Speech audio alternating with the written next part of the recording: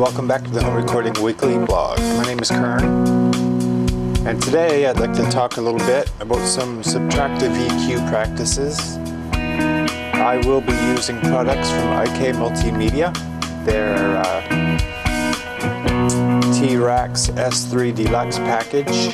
They're more specifically their meter bar, frequency meter, phase correlation meter, and their classic EQ, high and low pass filters. This is a song I've been working on, and really found a great use for these guitars right here.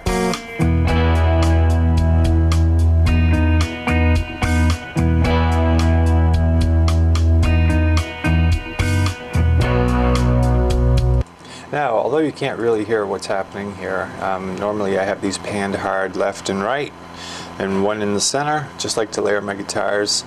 However, I got them all panned to the center so that I can EQ them. And I'm just going to grab this one.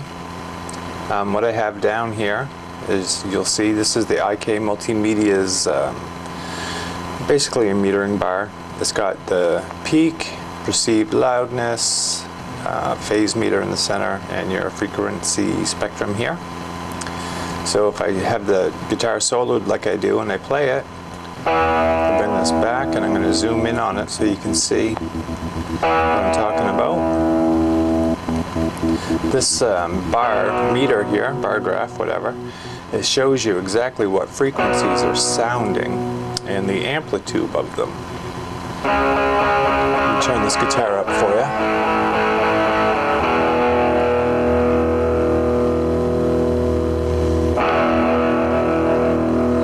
This isn't bad. I actually have two.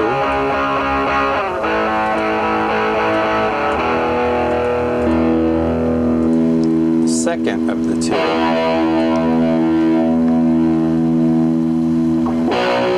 is really spiking high, and I don't like where it's spiking. I'll play it again for you here. This thing's hitting, close to 10K, and which is probably okay by itself, but I'm layering guitars and instruments on top of it. So let me play that for you again here.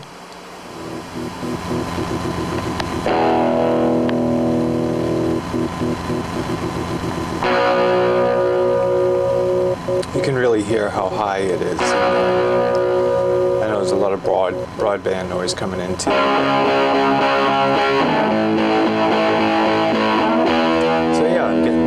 Well, from 5 to 10, I'm getting a little bit of information in here. So what I'm going to do is I'll pan out for you, and I'll show you how I like to clean up my audio tracks. This is the same track on the guitar, and this is the T-Rax Classic EQ. If you don't have this package, I highly recommend it. Head over to IK Multimedia, and it's pretty simple. They're called a high cut or a low pass filter. It's the same thing, and as you see, I turned it on and then I turn the dial and it moves across as I turn it. Basically, if you know your EQs, this is your frequency range from left to right, and this slope is exactly what this EQ is cutting out.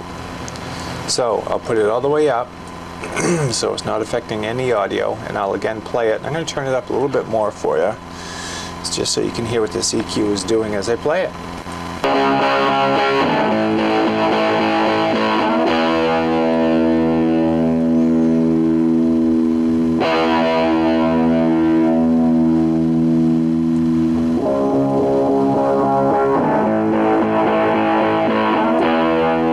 Now that sounds pretty good. Let's see what the frequency is now. Just had to set it behind the EQ.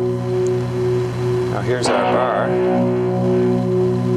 As you can see, by rolling that high pass filter, I cut out everything that was from 5 to 10. And it still sounds very, very good. So basically, it was all that information in the 5 to 10,000 hertz range that once you start piling up your tracks, that it's going to start muddying up your high end. So this is actually a pretty aggressive setting.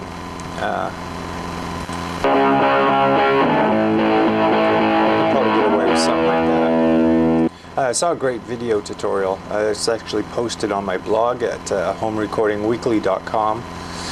If you want to head over there. And the guy is an engineer, and he said basically he rolls it in until he can hear it starting to take effect, and then he just backs it off a little bit, and that's the way he leaves it, using just his ears. I guess we're kind of spoiled here today, because in today's day and age, because we have things like these plug-in meters that we can use. So what I want to do is do a quick bypass on it. You'll notice it almost drops off right here at just after 5,000. So let's go ahead and bring up my EQ again, and I'll bypass it.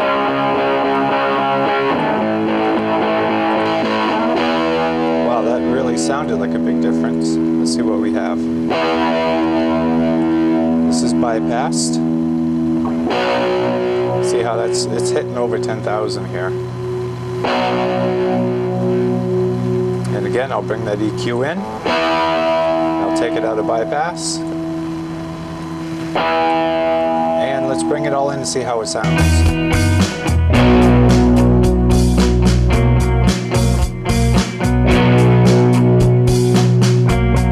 You know, it sounds great, and it's a quick and easy fix. This has been a high pass filter, or a high cut or a low pass filter. Geez, I've been doing this for a while and I still get them confused.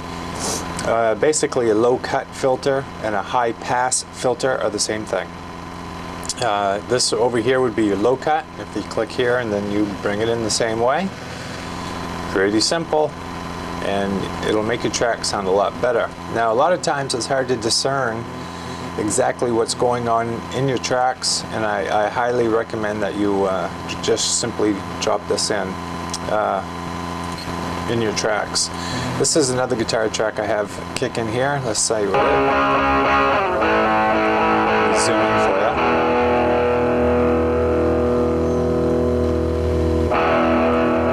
And again, I've got some information way up in the high end.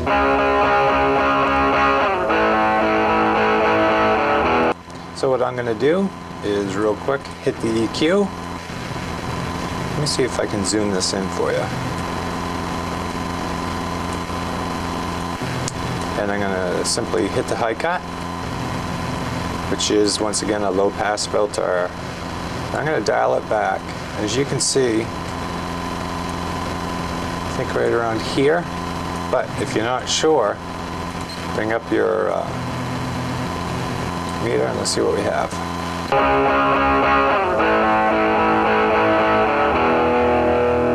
Still registering high, and it still sounds high to the ear.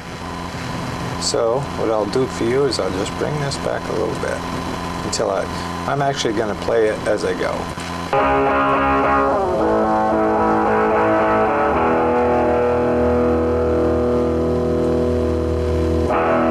Now I'm also going to add a low cut filter, or high pass, just get rid of some of the bottom end.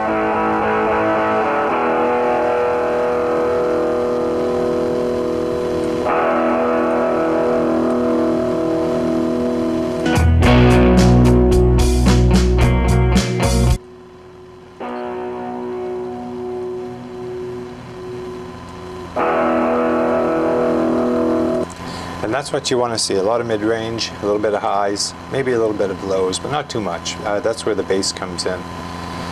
So basically, that's all I really wanted to show you guys, is how I like to use my subtractive EQs to clean up my mixes.